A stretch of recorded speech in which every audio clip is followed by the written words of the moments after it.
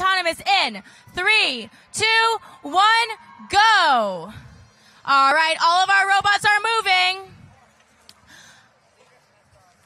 Blue Alliance has a stack of 2, looking like they're going to try and deposit it into the 20-point zone successfully.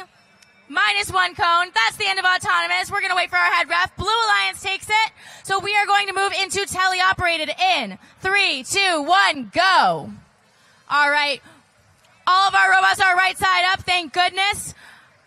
Everyone going ahead and getting started with their stacks.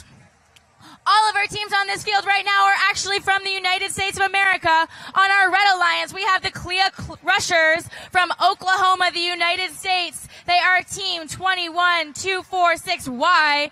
We also have Shoot and Score from Arizona.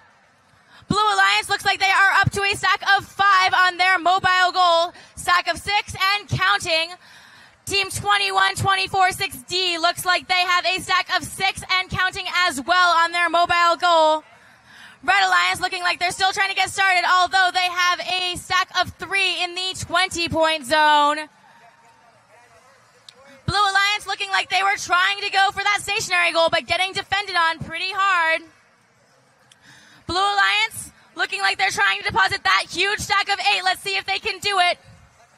Oh, no. That's okay. They're going to go ahead and keep stacking. There are still 40 seconds left in this match, so anything can happen.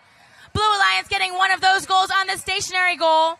In this match, we also have the Pinned Eagles from Nevada in the United States and the Queen Bees from Michigan. 26 seconds left in this match. Blue Alliance has 2 stacks going, 1 stack of 3 and 1 stack of 7.